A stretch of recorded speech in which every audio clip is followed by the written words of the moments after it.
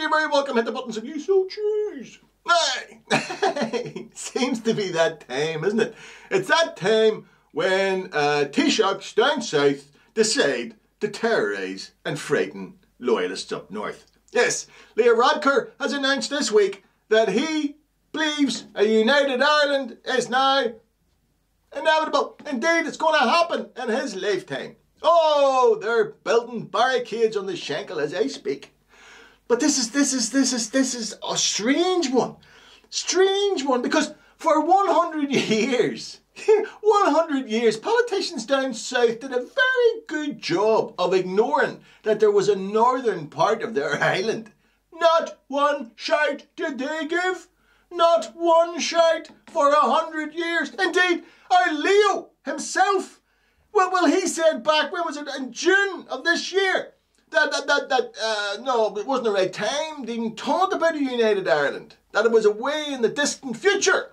So I'm trying to work out, why has Leo Varadkar suddenly discovered Republican credentials?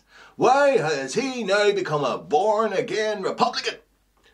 Could it possibly have anything to do with the fact that Sinn Féin are in the ascendancy in the Republic and there's an election coming up?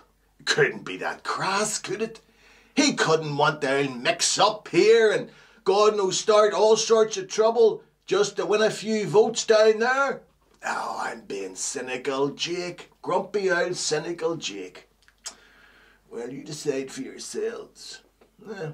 And as far as the unionists up here who are considering buying tickets for the Stranraer ferry, relax. You understand?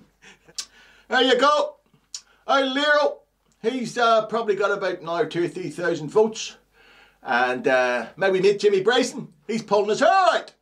Jimmy's pulling his hair out. And he's got no fucking hair.